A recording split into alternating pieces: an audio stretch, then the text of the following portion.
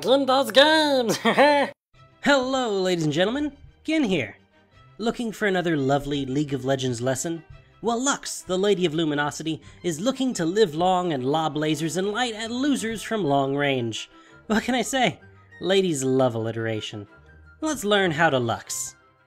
Lux is a long-ranged mage with massive damage to multiple targets, primarily played in the mid lane. With her multiple sources of crowd control, excellent poke, and even a shield at her disposal, Lux can be played as a support as well. To make up for all this long-range power and utility she has, she lacks mobility, and every single ability she possesses is a skill shot. Lux's passive is Illumination. Her damaging spells mark her enemies with light energy for 6 seconds.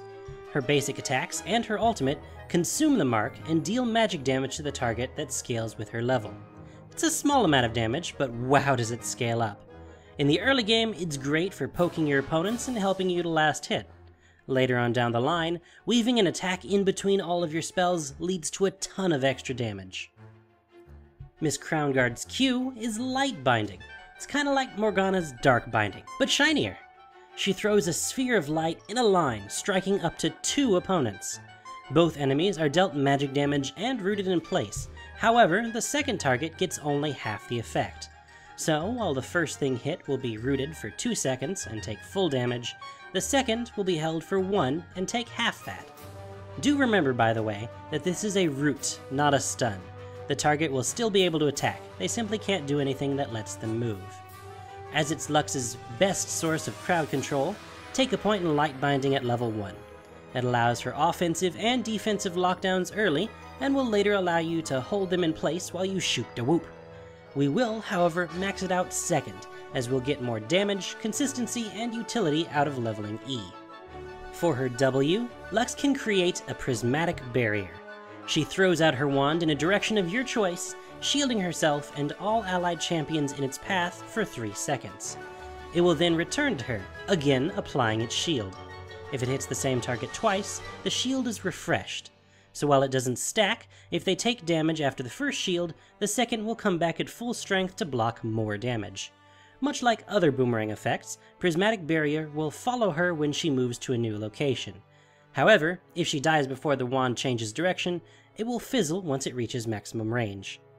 With Lux, we generally want to focus on her damage, so while we will want to take a point in this early, say level 3 or 4 for safety, we will generally max it out last. However, if you are playing her as a support, you might consider taking more points early in order to keep your lane mates safe. With her E, the Lady of Luminosity generates a Lucent Singularity. She throws a ball of twisting light to a location, slowing enemies within its radius and granting vision even beyond that for 5 seconds.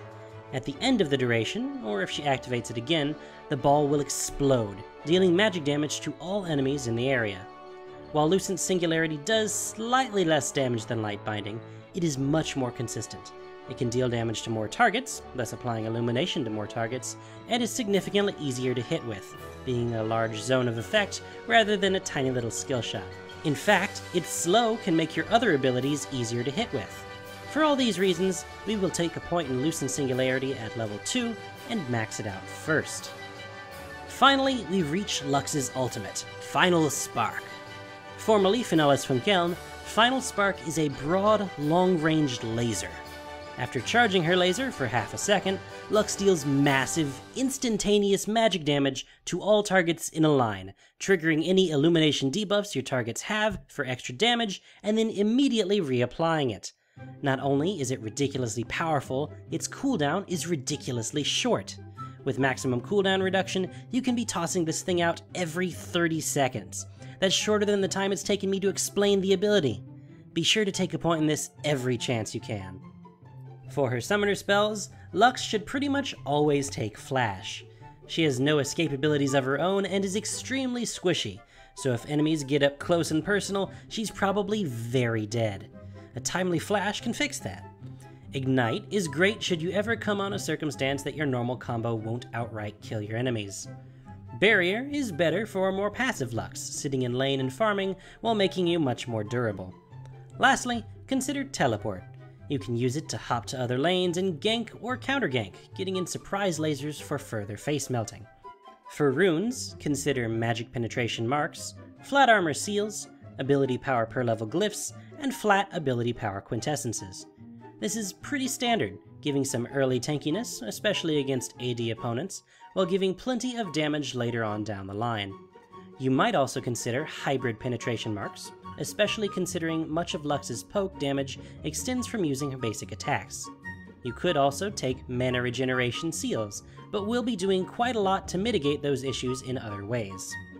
I take 2109 masteries, getting tons of damage in the offense tree, of course, as well as movement speed, cooldown reduction, and some general utility in the, well, utility tree.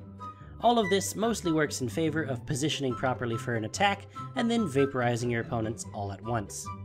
When building Lux in-game, we have three primary concerns: mana regen, cooldown reduction, and damage. Lux's spells consume quite a lot of mana, and poking, especially in the early game, can leave her useless very quickly. Fortunately, we'll be solving it fairly easily. Cooldown reduction and damage, of course, simply allow her combos to be used more often and more effectively. To start off, I recommend either a Doran's Ring and health potions, or a Fairy Charm and some combination of wards and potions. The former is strong all around, while the latter is defensive, letting you sustain more through potions and getting to our next item more quickly, the Chalice of Harmony. Chalice of Harmony solves basically all of Lux's mana problems, while making her stand up better against most of her mage lane opponents. Once we make it into an Athene's Unholy Grail, it'll also give us a bunch of AP and half our max cooldown reduction. Awesome. As for shoes, you'll want to get a pair of basic boots along the way and turn them into sorcerer's shoes.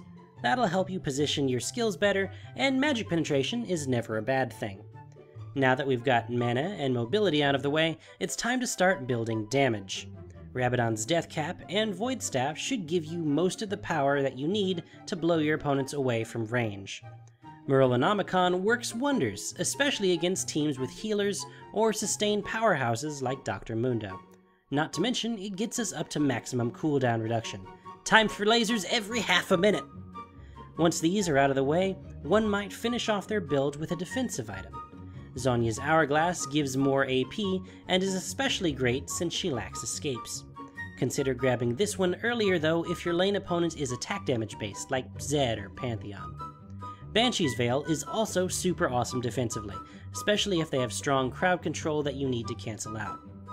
Abyssal Scepter works similarly against AP opponents, however remember that the magic resist reducing aura might not be useful for her. She wants to be casting spells at long range, and they might not be close enough for this to benefit you. Lichbane suffers a similar problem. It synergizes extremely well with her passive. Cast a spell and the target will get an illumination debuff and be a good target for your Lichbane proc. But again, getting close enough to make full use of it might end up with you dead. So, use with caution. Mejai's Soul Stealer is another popular pick on Lux. With her massive range, it's easy to pick up kills and assists, but several deaths can make this item a waste of space, so use this only if you're ahead and think you'll stay there. Liandry's Torment is powerful if you need some extra magic penetration. Though you likely won't get the full effect of its damage over time, it is extra damage, and you'll likely get double effect thanks to the slows and roots from your E and Q respectively. Lastly, if you're playing support, consider starting with Spell Thief's Edge. Gold for poking, something that Lux excels at already? Yes, please! Combat with Lux is all about poking your enemies until you think you have enough damage to kill them instantly. And believe me, once you hit level 6, killing things instantly can be pretty easy. If you manage to hit them with Q, your light binding, immediately follow up with E and R. Final Spark will detonate the illumination debuff from light binding and give them a new one. Hit with a basic attack, activate your Lucent Singularity to make it explode, and then hit them with another one. If you have an Ignite, of course, toss that in near the end. We've mentioned before that getting in close enough to auto-attack the enemy can be dangerous, in which case you may just want to use your abilities only. A lot of enemies can melt under just that onslaught, so you'll probably be fine. Just realize that this cuts off some 300 to 600 damage from the total. We mentioned that landing a light binding is very important, and it is.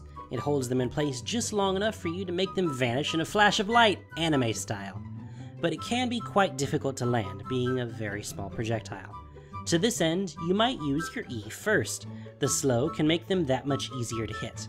And it is, of course, much easier to land if they can't see it coming.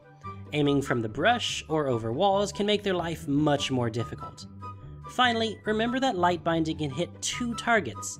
Don't be afraid to aim through a minion. It won't do as much damage or hold them as long, but the point is that it does hit them, letting you hit them with other things. In the laning phase, before you have your full combo, be sure to poke your enemy as often as possible. Hitting with your Q or E, followed by a basic attack, will deal lots of damage, striking fear in them and often causing them to miss golden experience. Throughout the game, don't forget that the range on Final Spark is massive, like multiple screens long, and the cooldown, as we've mentioned, is super short. Don't be afraid to use it for small things like clearing waves of minions, taking part in team fights you aren't near, or stealing Dragon and Baron. Heck, if you ward your enemy's Ancient Golem, you can use it to steal the buff from your lane. And do remember that Lucent's Singularity gives vision. Toss it into bushes so that you don't face-check the enemy team. Toss it into pits where objectives like the dragons sit to see if your enemies have taken it. Finally, though it's not part of your combo, don't forget that Prismatic Barrier is a thing you have. Be sure to use it, especially in team fights. Pass it over as many of your allies that you can. Proper use of the thing can make Lux deceptively tanky and keep your team alive through quite a bit of sustained damage. Use its boomerang-like nature to your advantage. Run to catch allies you wouldn't otherwise. Or, if you need to refresh the shield faster, run towards it. Lux is a long-ranged, high-damage boss. Land your light binding, fire all the lasers, and you will lead your team to victory. So thanks for watching, everyone. If you've enjoyed this guide, please let me know by hitting the like button. Speak up in the comments below if you have advice or questions. We're all here to learn. Subscribe for future stuff like guides, gameplay, and general silliness. Follow me on Twitch for streams and Twitter and Facebook to see what else is going on. Till next time, I've been Gin, and you've been watching me talk about a video game. Now, go have some fun, and remember, stay positive. I'm like a high-tech security system, shooting so many lasers that you never resist them. A human microwave that cooks you from long range, same distance as a standard lane goal change. 3,000, it's so arousing. Come see me anytime for a free deal out in. Range for miles and my team's all smiles. Untouchable cause I snare all rivals. Bring more crowd control than the right cops. Black road construction on